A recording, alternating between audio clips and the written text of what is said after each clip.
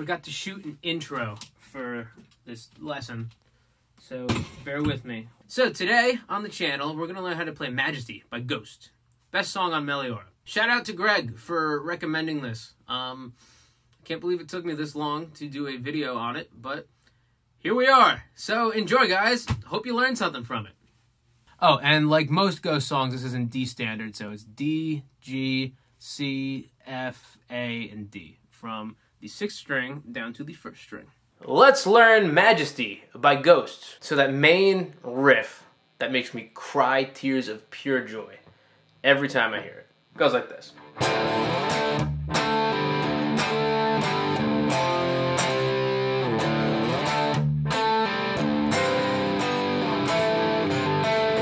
And not sloppy, it goes like this.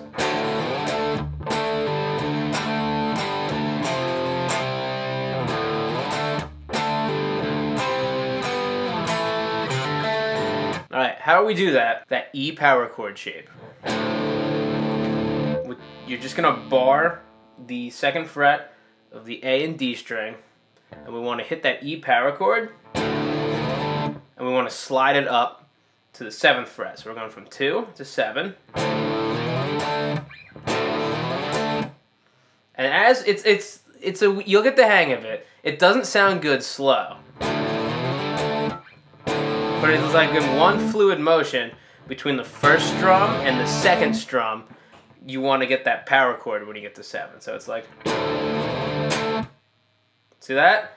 So it's slide, power chord. After that, we're going to play the power chord again and just pull off that 9th fret on D, so we get that bar, which is actually an A power chord or a E perfect 4th. I don't know or care. See that? Then we're going to hit the open E string after that, and then do that power chord to 4th. We want to strum both those. So the first time we did that, it was a pull off. This time it's 2 strums. And we hit open E again. Perfect 4th on the 5th fret, A and D, and then D power chord. So that's the first half of that riff.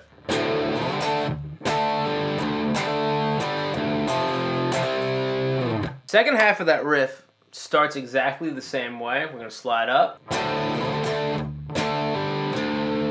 Then from there, we're going to go to the D string and the G string and make that perfect 4th on 7. But you want to use your middle finger and your ring finger so you can get this pointer finger on 6 on the G string, because we're going to do one of these guys. Go from that perfect 4th to major 3rd. And then we're going to bring that perfect 4th down to 4. So it's... And you can give a little bit of a slide to give it character. Actually, it's really important that you give it a little bit of a slide, because you hear the difference between this and it's too choppy. You want to have a little bit of sloppiness in this one. And then the little tag to get us back to the riff again is open D to a hammer-on on 2 on D, 4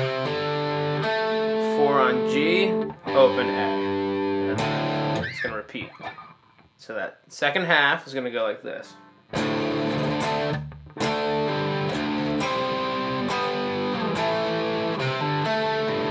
And the whole riff goes like this.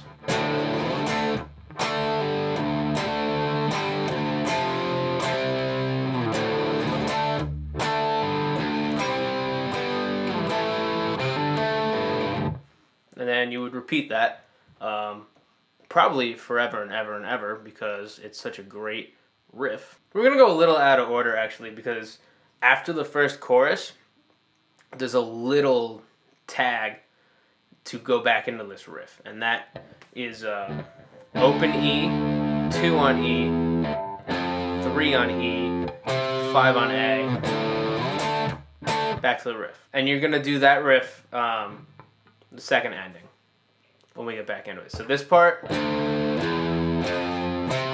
makes up for the first part of that riff. That is Omega's part.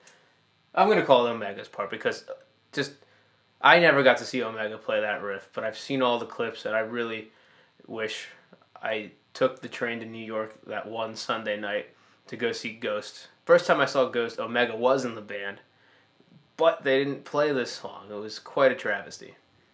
In the good old Wellmont Theater in Montclair. That's what the poster is behind on top of my guitar racks if you watch my other videos. Well, let's do the intro lead. All the ghouls that I've seen clips of play it like this. You start on the B string and go 8, 10, 12. Then you go to the G string and play 9, 11. Up to B, 8, 10, 12, 8, 10, 7, 8, 7, 9 on G. That's the first half of that.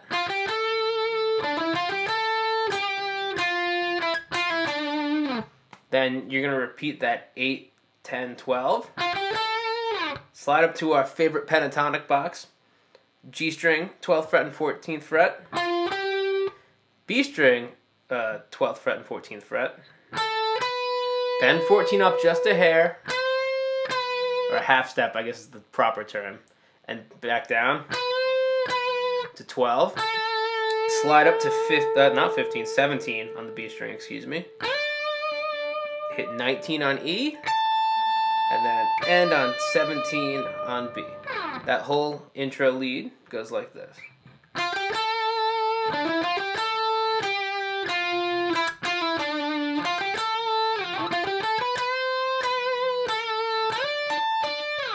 And that's the lead that happens after the first chorus too. Cool, so look at that. We got the best part of the song done. So let's they're really actually similar parts in the verse. So it's a 1 and a 2 and a 3 and a 4 and a 1 and a 2 and a 3 and a 4 and a, that's our picking pattern for the right hand for most of it. Might be a little discrepancy in a minute or so, but let's get the basic part. So both guitars are doing this: open, 8, open, and then a little lick. Open A, 7, 8, and then 7 on D.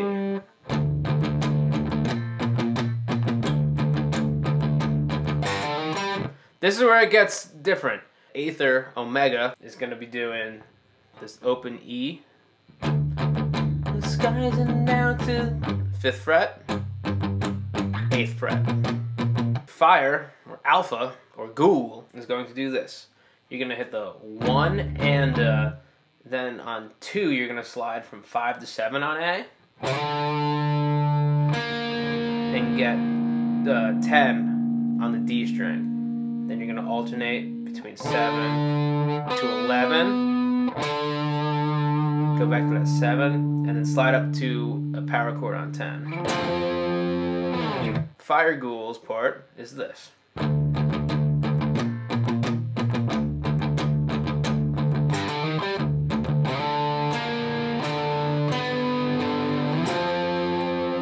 Then they're both going to do 1 and a power chord, and those power chords are 7 on E, or 7 on A. It's an E power chord to a D power chord, 5 on A. 1 and a D. Then go to an A power chord, and then remember this thing. We're going to do that up here on open A, 12, 13, 12 on D. Back to this one, 7 and 8, and then 7 on D, and then we have our F power chord on the 1st fret of the E string. In the second verse, before they go to the chorus, they just do 1 and a 2 and a 3 and a... Cool? So whole verse, I'm going to do the whole verse for you. First time is going to be Alpha's part, second time is going to be Omega's part, and then we're going to have the unison at the end, and it's going to be lovely.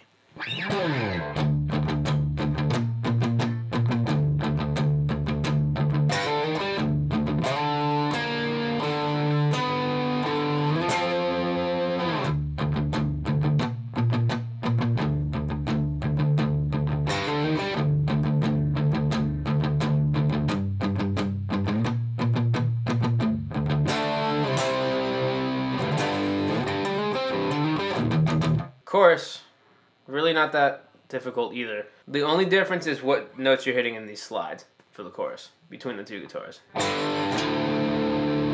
So they're both gonna go. I'll just do fires real quick. Alphas.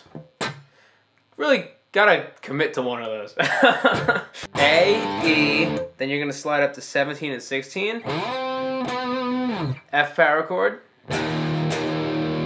And then you're gonna go 14, 12. Then the build up is gonna be F, F sharp, G, or 1, 2, 3. Open E. 5 on A. 7 on A. And then E power chord. Dun, dun, dun. That's gonna go like this.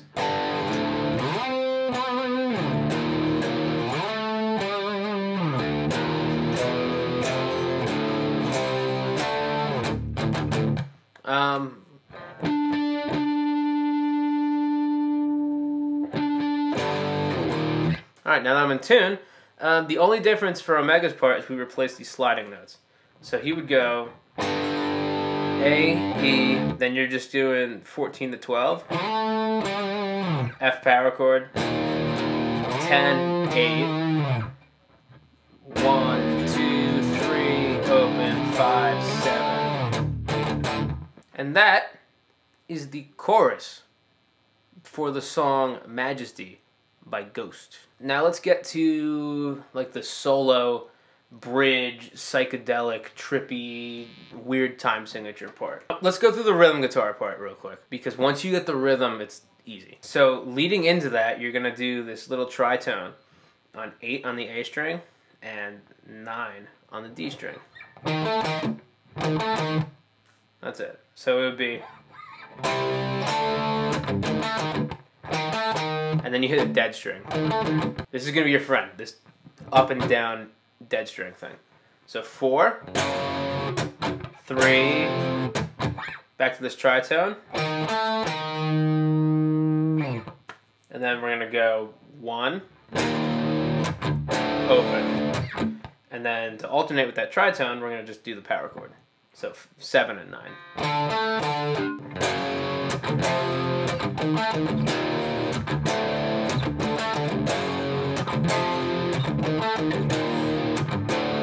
Now, the second time we do that, we have a little bit of a different thing, because we got major thirds. It's going to be same rhythm, but it's going to be 11, 10, 11. We're just moving down each fret. 10, 9, 10. 9, 8, 9. And we go back to our tritone, 8, 9, 8. So that goes like this.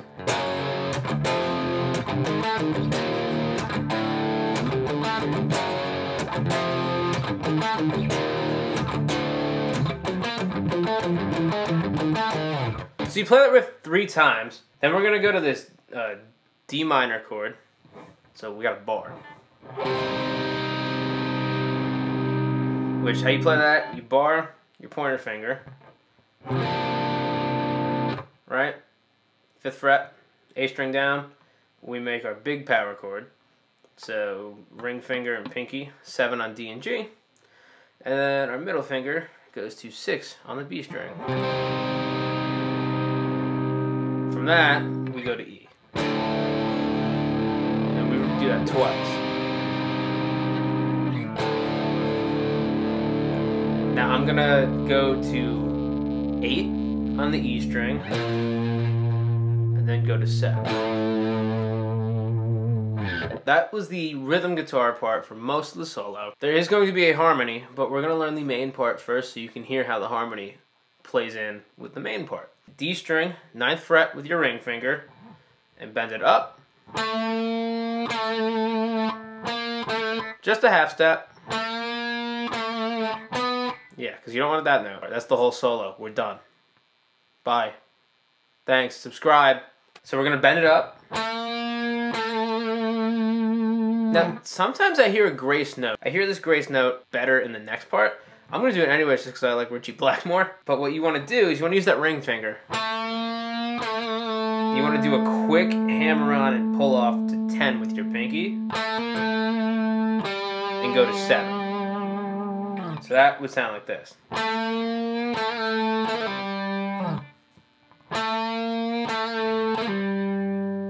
then you're going to go to 6 on D, bend it up a half step, go down to 2. And we do that twice, or most of that twice.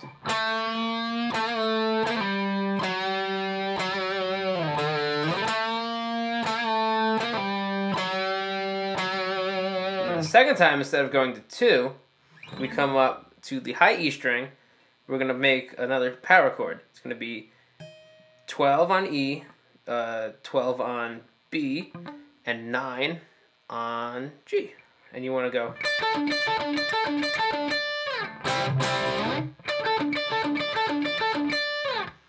And you want those notes to be staccato. See how I'm lifting my fingers when I play it? If I keep my fingers pressed down, you get this. I'm out of tune. Next part of the solo, we're doing the same phrase, just up an octave. So we're up to 12 on the B string. We're going to bend it up.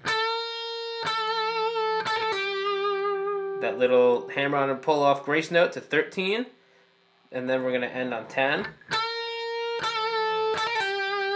Bend 9 up and down. 5. Bend back to this. Don't hit the open B string, that doesn't sound good. Next part of the solo, we're going up here to the G string, 7th fret, down to 7 on D string. Well, don't do that, do this. That's our first part. So 7 on G, 7 on D, up to 6 on B, to 5 on B, to 7 on G. Then you want to slide up to 10 on B and go down to 9. Then you're going to walk down 9 to the D string. So that's 10, 9, 9 on G, 9 on D. And then we walk down to 7. That first part.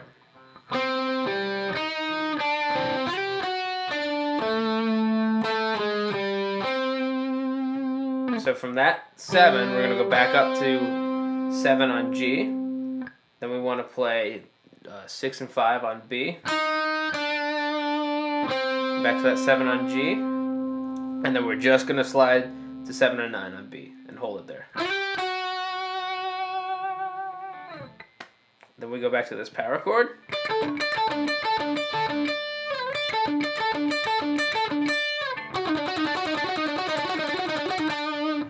Triple it, triple it, triple it, triple it, triple it, triple it, triple it, triple it. That is going to be 13, 10, and 9 on G. 7, 9, 10. Then you want to jump up to 17 with your pinky so we can get the triplets again on 17, 14, and 13. So it's triple it, triple it, triple it, triple it, triple it, triple it, triple it, triple it. And on 14, go to 13 on B, 17 on B, go to 16 on G, and then we're going to end on 13 on G, and bend it up a half step, and slowly bring it down. This is the whole solo.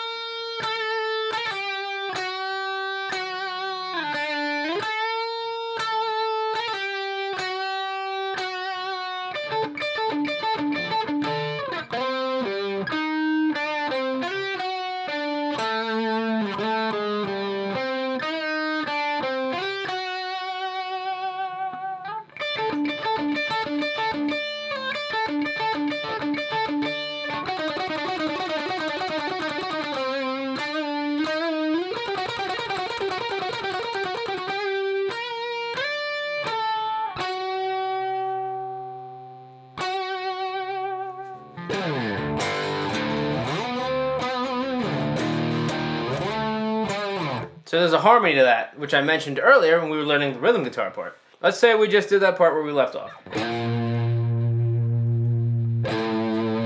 We're going to go to 11, 8, and 7 and play our triplets. Then go 5, 7, 8. Then we're going to play our triplets here on 10, 7, and 6 on the D string. 7, 8, 9 on G, 9 on D, bend 6 on D, and back down. It's the same thing, just an octave down. We got a double chorus.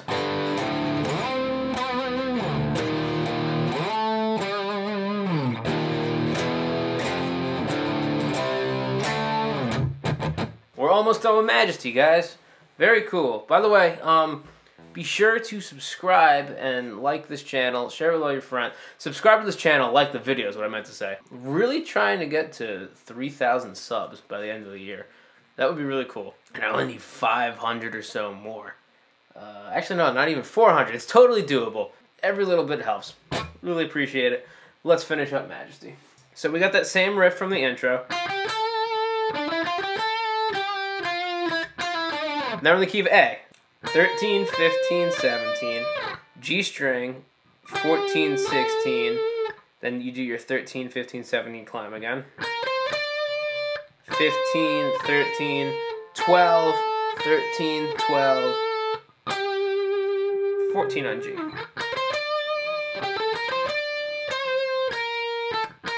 Again, we're gonna go to 17 and 19 on G. Go up to 17 and 19 on B. Bring 19 up. Back down. And slide down to 12 on B. Bend it up. Bring it down and end on 10 on B.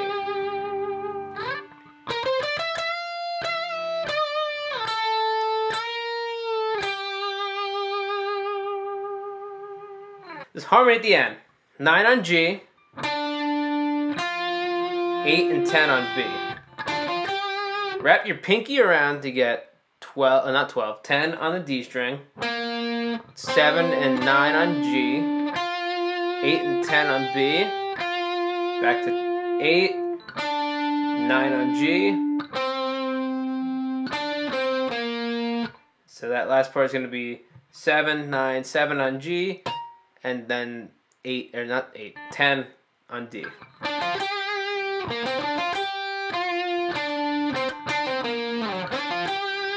We start with that part again. You're gonna go 9 to 8 on B, slide up to 13, hit 15, bend it up, back down, 12.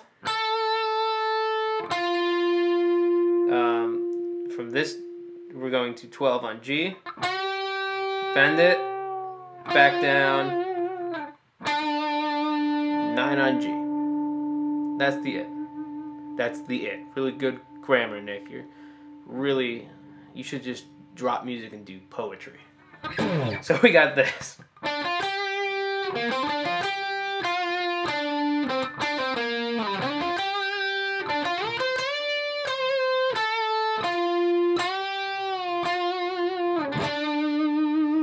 And then this big drum roll, and then you end on an A power chord.